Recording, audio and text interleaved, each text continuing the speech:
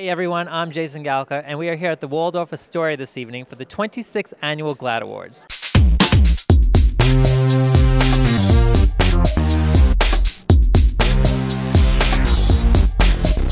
What does GLAAD mean to you?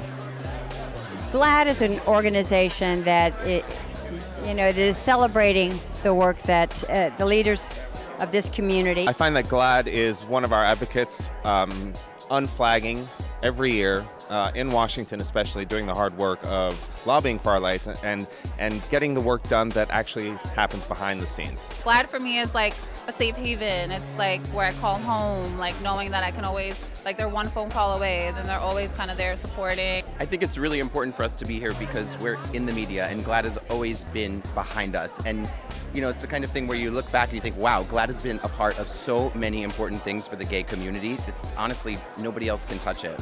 It's a wonderful journey for our community and our culture. It just gives you more of a reason. It gives you something to stand for. My career is going to be protected and curated by people like GLAAD. GLAAD is an organization that helps protect LGBT supporting shows and individuals, and helps make sure that their stories are authentically told so that it can promote a more positive image of the LGBT community. And I think it's organizations like this that help us get to be in the positions that we are in. And so it's really our job to be a face of that and sort of show other people that you can, make something of your life and be out there in the world and being yourself and being in media.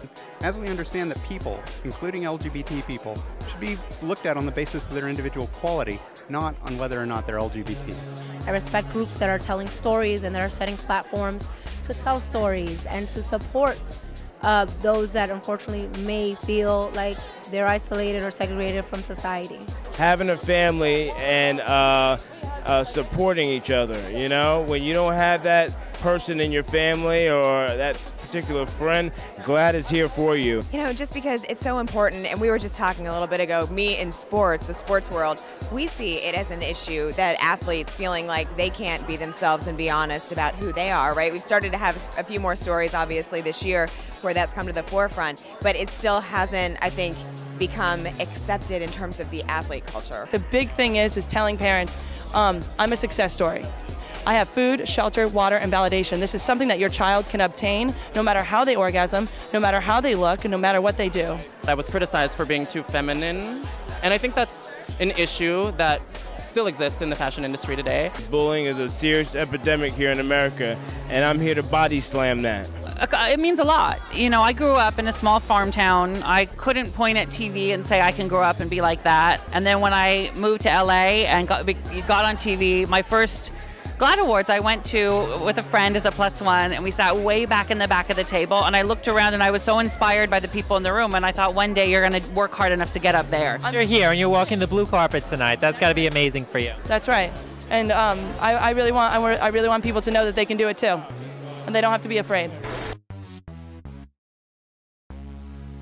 So tell us a little bit about the show. It's coming back in July for the second season. What can we expect as viewers? Well, John and Rob and I, we all create these sort of really fun moments in people's lives. They come to us and they have not deficiencies, but they're lacking energy in certain places. Maybe their room needs a little help. Maybe their clothes need a little help. Maybe they don't know how to boil water. Honestly, this is one of the best things about the show. It's sort of gender, sexuality neutral. We deal with straight guys, gay girls, the whole gamut. And the point is, it's not that hard to add some kind of fabulous twist to whatever you're doing that day. Yeah, we have the best time together. We became really good friends on season 1, so literally it's us all the time, even outside when the cameras are off. We're hanging out, we're buddies, and we just work really well together. But you have Straight Talk, which is doing really well, your podcast. I love it. It's on the internet now. Straight Talk free, Straight Talk with Ross Matthews. We get the biggest stars in the world. People call in, I give advice. I'm like Dr. Laura, but higher pitched. Judith Light and Jeffrey Tambor. Both are in Transparent. What a great show. Love it. It's up for awards tonight. How does that feel? It feels pretty fantastic. It's really fabulous. I actually have been a part of GLAAD from the actual very early days when we used to we had the GLAAD Awards in Los Angeles, and we were in a tiny hotel ballroom. I mean, tiny. Something like this. 10 tables of people. And so we have come a long way. So to be here tonight and get to do this with Jeffrey is just huge. It's huge. And we are being hosted by Jenny Boylan, who helped me so much on meeting Maura Pfefferman that she was I read all her books. We had a great meeting in the Algonquin, and she led me to the role and the responsibility. You have a brand new movie coming out next year, The Accountant. Congratulations. Thank you. How do you know that? Boy, you did. I do my homework. What was your struggle like to come out? Because I know that all of us that have come out, we've all had personal struggles, some more than others. What was it like for you? Being in country music, it was just full of fear. I'm a country artist, and I'll always be a country artist. So my biggest fear was that I wouldn't be able to tour and make records and do music within my own community, and I was really wrong about that.